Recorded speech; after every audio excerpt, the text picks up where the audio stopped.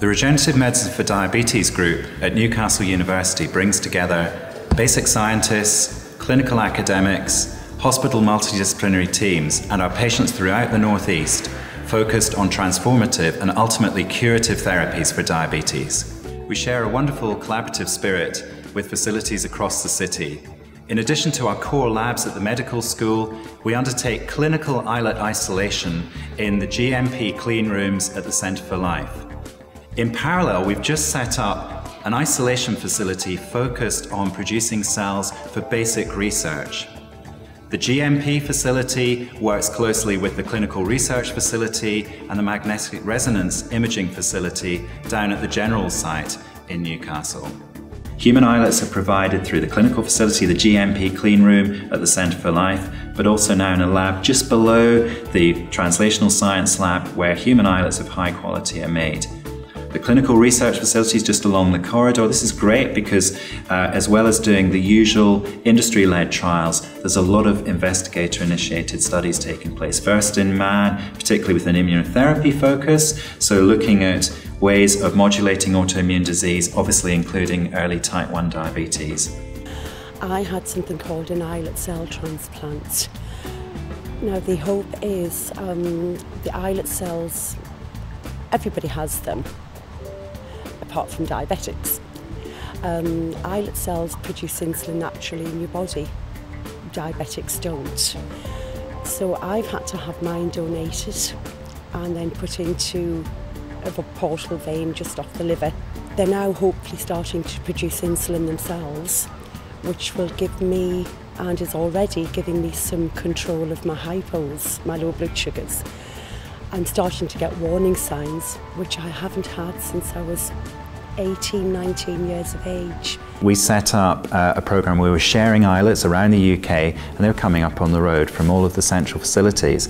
But we've recruited a team from around the world recently, so we can do islet isolation here. We've got wonderful clean room facilities at the Centre for Life, and they've taken on not patients with type 1 diabetes, but people who have such painful pancreatitis that the organ gets removed to cure the pain. The islets have then been rescued in the Centre for Life and transplanted back into those patients. And we've seen really great results, and actually we're moving on now to take on patients who had trauma to the pancreas, who haven't had inflammation for years, but a very acute injury. The benefit of having the islet isolation laboratory downstairs from the basic scientist is that we don't have to transport the islets, causing extra stress, and therefore we can guarantee a better non-stressed islet product for the end user. The Newcastle Clinical Research Facility has been set up to support early phase experimental medicine research.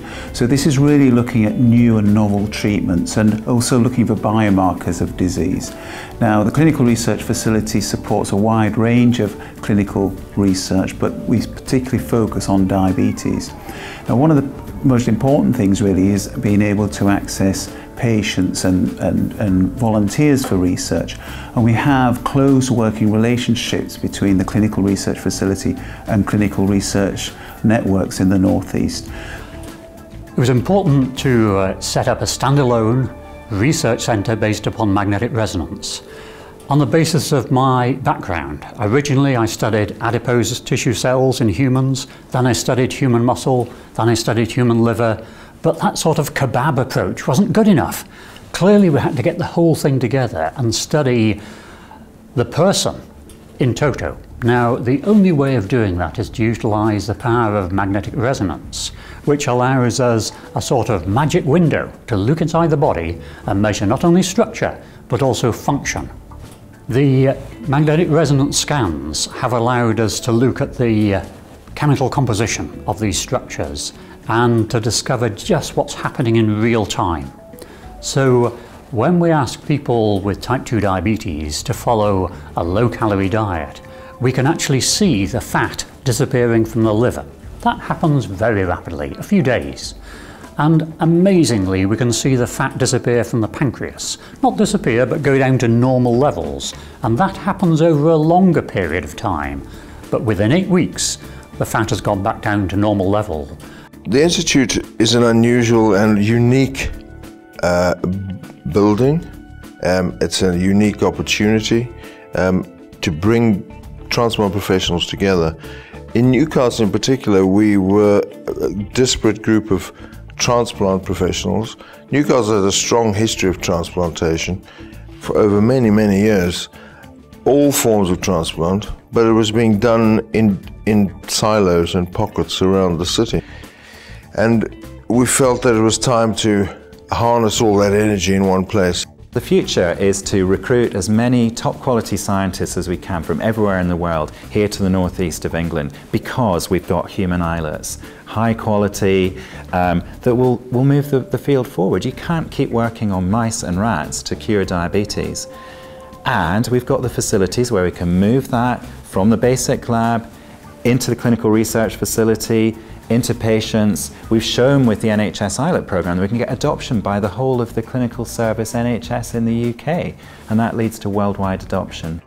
It's a super environment to innovate, to ensure good quality of outcome, to receive the feedback and work with our patients year on year as we strive. We can always do better.